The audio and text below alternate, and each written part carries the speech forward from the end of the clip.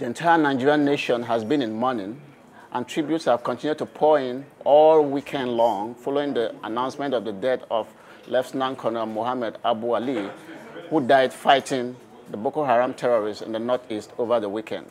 Now, this is one death of a Nigerian soldier too many.